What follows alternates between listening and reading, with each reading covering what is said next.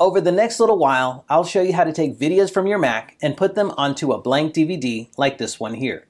While making video DVDs used to be something that was pretty easy, it's become a little more complicated in recent years. So if that's what you're trying to do, stick around.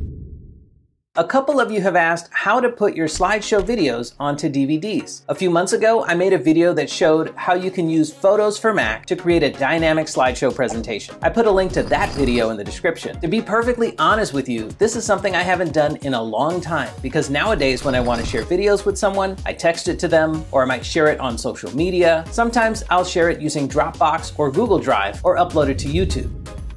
The last time I put a movie file from my Mac onto a DVD, I used a product from Apple called iDVD. iDVD is Apple's DVD burning software that lets you take your videos and collect them onto your very own DVD with menus and titles similar to what you might see on a store-bought DVD. The Mac I used back then had a built-in burner. A few years later, Apple stopped including optical drives on their new Macs. That was when I picked up their USB Super Drive, which is Apple's external DVD burner. So when you asked me how to burn your movies to disk, I thought, this is going to be easy. And then I discovered that iDVD was discontinued back in 2011.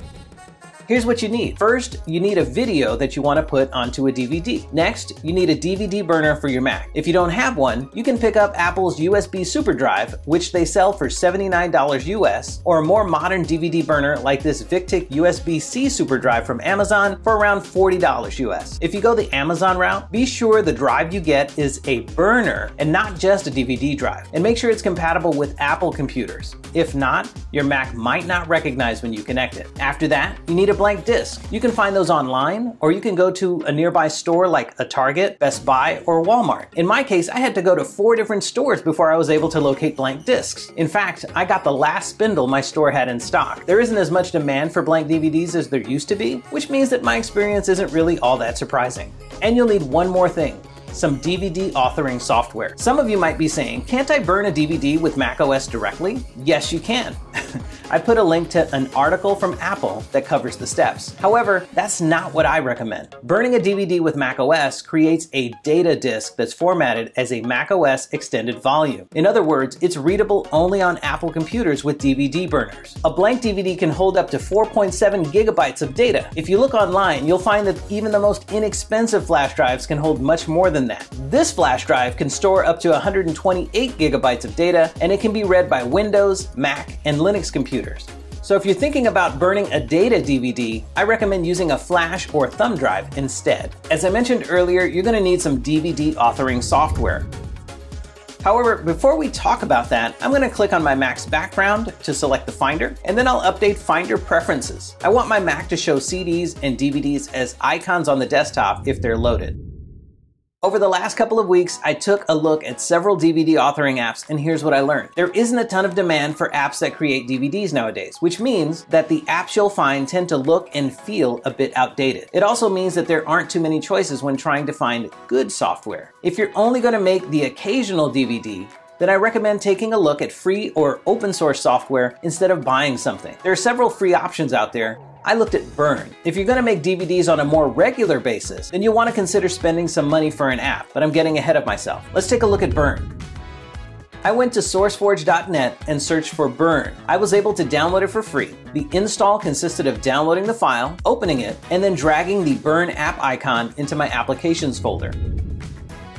After I opened the Burn app, I clicked the Video tab, named my disk, and left the setting at DVD Video. Afterward, I dragged my video into the Burn window. The app alerted me that my file was incompatible and offered to convert it to MPEG for me. I clicked Convert, and it converted a copy of my video to a standard definition MPEG file, which it saved to the folder I chose. In my case, that's the desktop, although you can let it save to anywhere you like. Then I selected the NTSC region because I'm in the US. Before I clicked the Burn button, I needed to insert my blank disk into my burner, and when macOS prompts to ask what action I'd like to take, I click Ignore. Finally, I clicked Burn. After several minutes, the DVD finished burning, and my Mac opened it in the DVD Player app. As you can see, the DVD menu is simple, and it's not customizable at all. Although you can go into the Burn app settings and choose not to use a theme. Depending on what you're trying to do, this might be a good option. If you'll be making DVDs with any kind of regularity, then a paid app might be what you need. Paid apps literally buy you tech support and can give you some confidence that the company you paid will release updates from time to time. The paid apps I looked at are Wondershare DVD Creator, Cisdem DVD Burner, and Toast Titanium. Each of them was able to burn my slideshows using the standard DVD video format without issue. I'll show you each of these apps briefly. You can, of course, click the timestamps in the description to skip ahead. Let's start with Wondershare DVD Creator. I went to dvdcreator.wondershare.com and downloaded a free trial of this app. The download is an app installer with a simple wizard that puts the DVD Creator app on your Mac. They also have a Windows version too.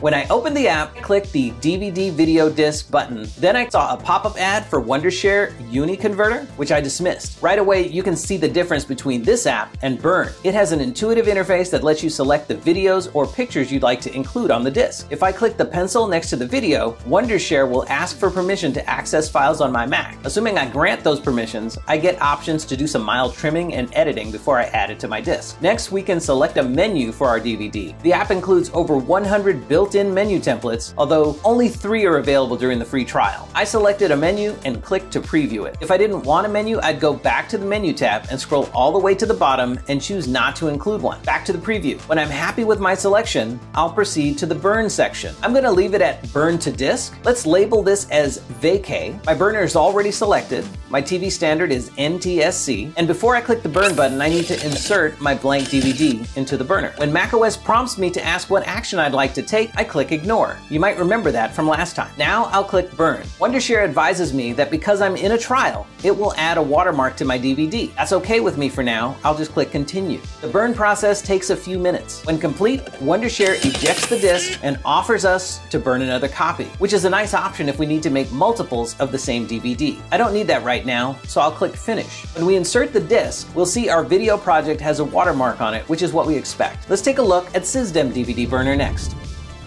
I went to Cisdem.com and downloaded a free trial of the DVD burner. The install was pretty simple. I opened the DMG file, then dragged the Cisdem app to my applications folder, and then ejected the Cisdem DVD burner image from my disk.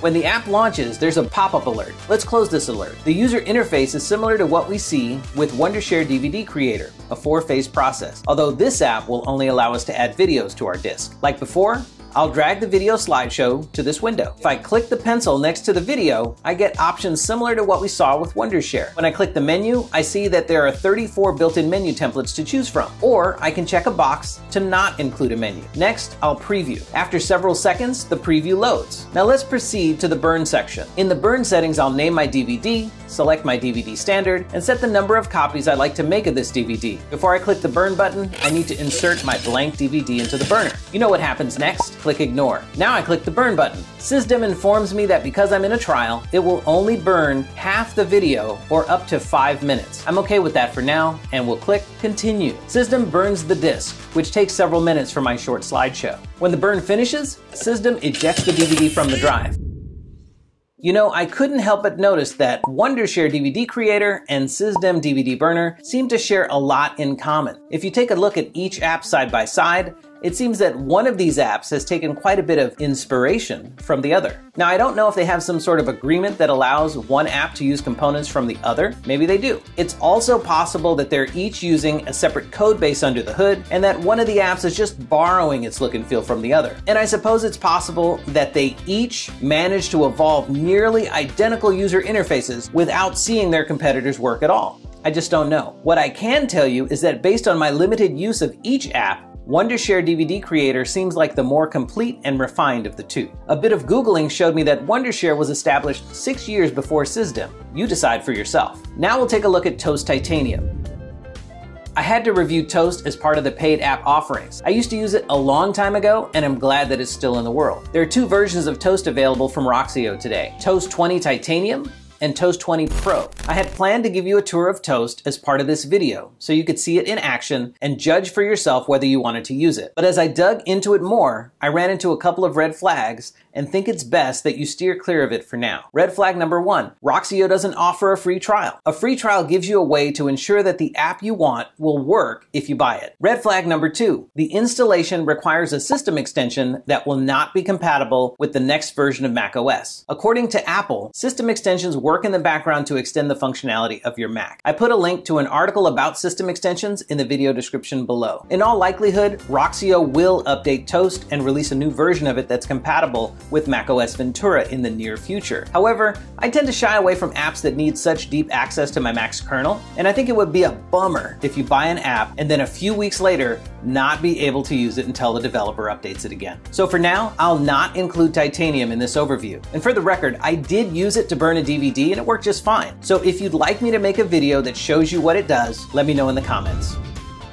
Here's my recommendation for when it comes to burning video DVDs using your Mac in 2022. First, if you're only going to burn DVDs from time to time, or if you'll be burning lots of DVDs and won't be using a DVD menu, go with a free and open source option like Burn. If you need to make DVDs that use some sort of DVD menu, then a paid app like Wondershare DVD Creator is what you'll need. If you go with Wondershare, spring for the lifetime or multi-user license. That's just a better deal. Drop your tech questions in the comments. Thanks for watching, and I'll see you in the next one.